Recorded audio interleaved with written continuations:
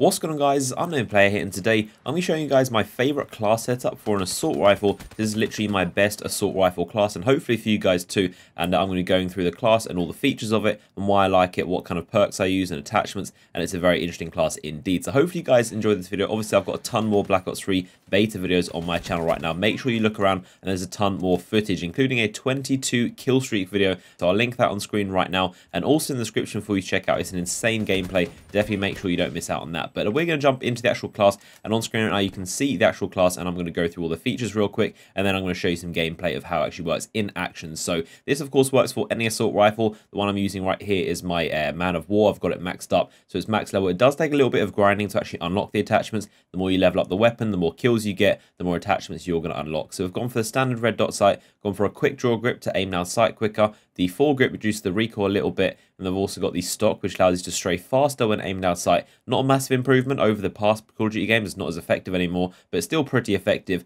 And I've got a long barrel on there to increase the range and make sure it doesn't drop off at those further distances. The Man of War is definitely one of those weapons which isn't as good at the very, very long ranges because of its rate of fire. Now, I've gone for no secondaries and no grenades or tacticals. I tend to do that. I tend to prefer to overpower my weapons with more attachments. Get some really key attachments that can change your gunfights and make a massive difference. Now, in terms of perks, I've gone for two. I've gone for perk 1 is Sixth Sense. This allows me to see if an enemy is very close to me. It displays a little red symbol on the minimap if someone is very close, and it doesn't work at long ranges. It's not like got crazy range, but if someone's very close to you, or when I tend to use it on the other side of a door, it can be very, very handy. It's one of those lifesaver perks, and I think it's very useful. I don't think it's quite a stable perk. I could probably play without it, but I think it's very, very good. And in perk 2, we've gone for Fast Hands, one of my definite favorites, and it allows you to throw back grenades, which I think is very, very handy. Grenades are very strong in Black Ops 3, so this allows me to throw them back without having to worry about them blowing up. It resets the fuse in it, and also it lets me aim faster after sprinting, so it's almost like an added quick draw effect, and that's what I tend to run. And I've also got some primary gunfighter wildcards in there to allow me to have more attachments. So let's take a look at the actual footage of me using it. You're going to see kind of a compilation of the 3 assault rifles that I like to use. The main 3 that I use are the Man of War, which you're seeing right now. It's definitely one of the most kind of consistent weapons, like just a go-to weapon you can use. It's pretty good at close range, but it's got a slow fire rate, so you're probably going to get outgunned if you come up against a submachine gun like the Razorback. So it's definitely more of a mid-range weapon. At mid-range, this weapon just excels. Longer ranges, it tends to do okay, especially if you have a foregrip. It makes it a little bit more accurate and more of like a laser beam weapon, and doesn't have too much recoil. And this is literally the perfect weapon for taking out people that are in windows or behind head glitches. There are a lot of windows and head glitches in these Black Ops 3 maps, so this is the perfect weapon for taking them out, and it just dispenses people in very, very few shots. It's a very good assault rifle and just very consistent, and you unlock it second, I believe, so it's quite easy to get. The iron sights really aren't too good on the Man of War, but once you grind through the attachments and start getting some red dots and some quick draw grips, you're definitely going to have a good time with this weapon. And one attachment that I do not recommend on this weapon is rapid fire. I tried it out, thought it might be useful to speed up the